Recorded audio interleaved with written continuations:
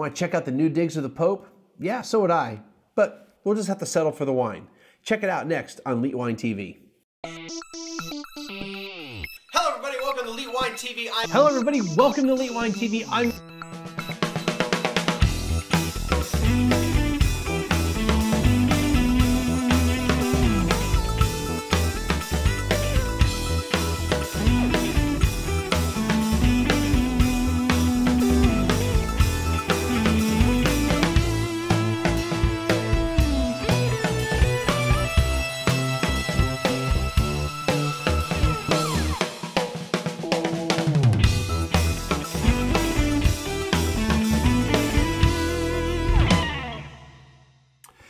Hello everybody, welcome to Elite Wine TV. I'm your host Mark Fusco here for another edition of the show.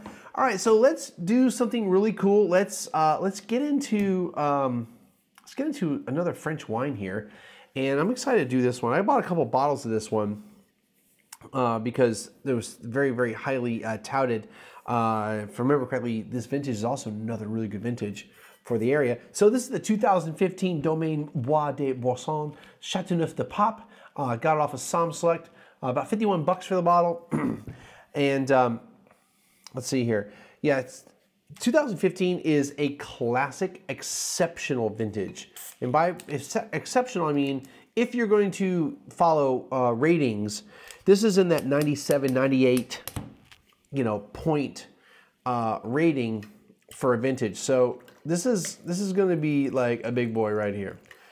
So the winemaker for this wine is Jean-Paul Vassineau.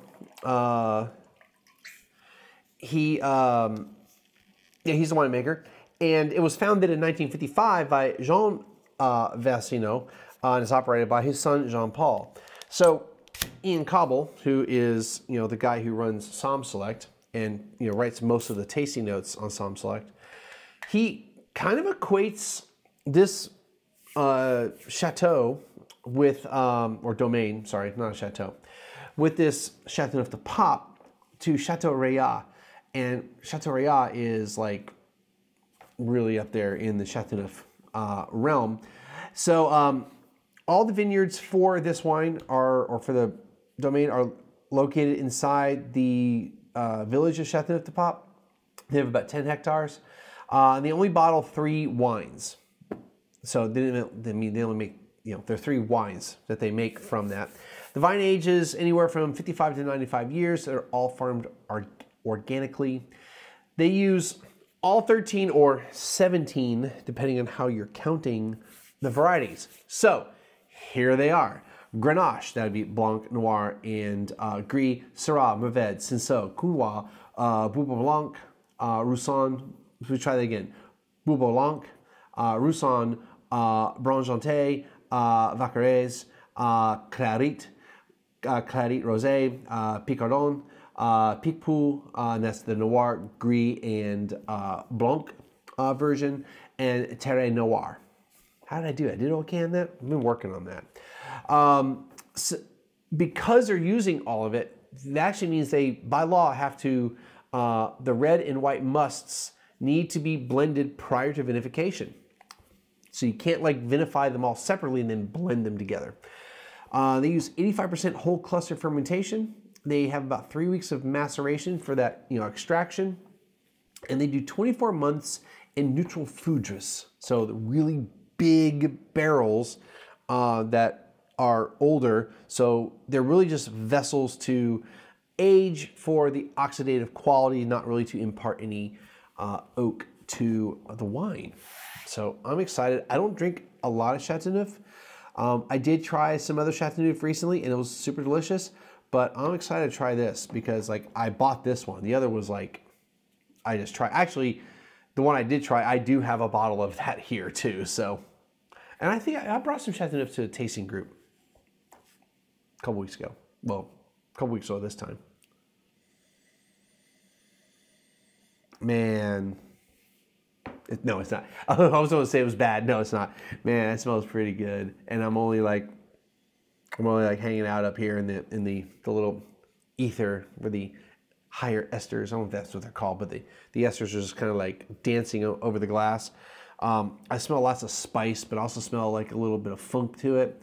I mean, it's only a 15, but it looks like there's a little bit of browning to it. But that's really more from the grapes rather than necessarily age. So yeah, so you got a little bit of funk to it, a little bit of manure, a little bit of spice, a little bit of like tartar red fruit, touch of licorice, touch of black pepper.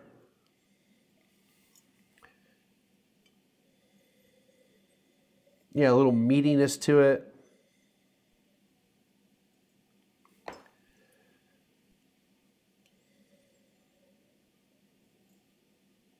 Little potpourri, dried fruit, not dried fruit, dried flowers, cedar box. It's more spice driven than fruit driven for sure, more non-fruit driven, earthiness, that type of stuff, you know, mushroom, that type of thing. I cannot wait to try this thing.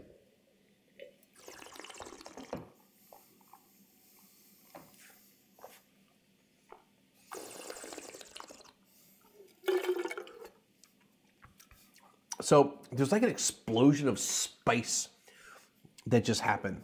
It's like I opened up the spice rack or your cabinet that has all your spices, and it all just like hit at once.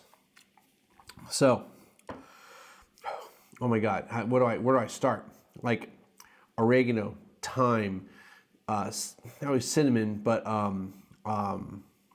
like rosemary, like a touch of like cinnamon, a touch of cardamom, a touch of mint,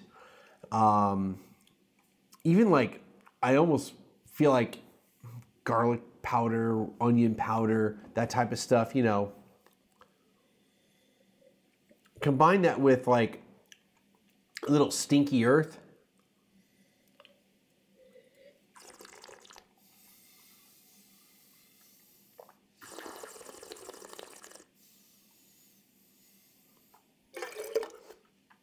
Yeah, a little stinky earth, a bitterness to it. There's like cedar box, instead of potpourri, they're more like decaying flowers. And I haven't even talked about fruit yet. It's like dried cranberry, dried raspberry, that type of stuff, like a dried red fruit more than anything else. There's a touch of cinnamon here. I already talked about cinnamon, but like a touch of cinnamon. Yeah, I mean, and it feels like there's a little bit of heat to this. And Chateauneuf usually is that higher alcohol, usually in that 14+% range. But if there's a high alcohol to this, it doesn't, it's like, you wouldn't, I mean, it's integrated really well. So let's see, 14%. I did not look at the alcohol ahead of time. There's like this smokiness to it, like you just put the fire out. That's coming along like now more than anything else during this whole tasting.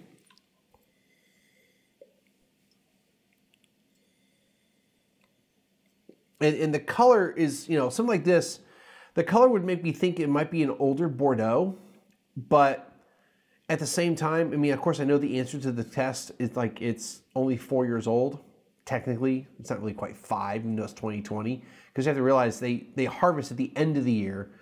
And then, you know, this is around the time that the wine is being finished off as far as like, you know, fermentation is finished and they're throwing it into the barrels. They've only been in the barrel for like maybe a couple months at this point. So this wine still is really only like 4 years old. But knowing that, I mean, I see why this is Chateauneuf and not like Bordeaux, and why it's not Beaujolais, because on the nose, just like up here, it's like, oh, it's Beaujolais. And that's where Beaujolais can really confuse you, because it can be like Syrah or Northern or even just Southern Rhone-like, but then it can also exhibit certain like Pinot Noir qualities. So That's why Beaujolais, there's just like that extra bit of quality that makes a Beaujolais versus anything else.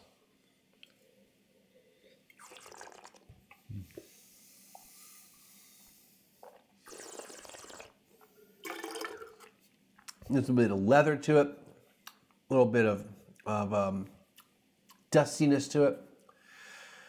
Man, I got one more wine to do after this.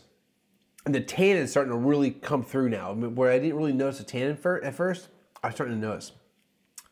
This wine is freaking outstanding. Like, you see this producer? I see why Cobble is like in love with this producer, because he really talks really well about this winery. Yeah, you need to buy this wine. It's not cheap, but at the same time, for 51 bucks, you could put this up against some other Chateauneuf that's like 20, 30 bucks more, maybe even 50 bucks more a bottle. It's gonna hold up really well against those bottles. So yeah, you should get this wine. All right, that's gonna do it for this episode. Click all the links, friend me up in the website, or hit the links below in the description. Hit the PayPal link, or hit the PayPal button.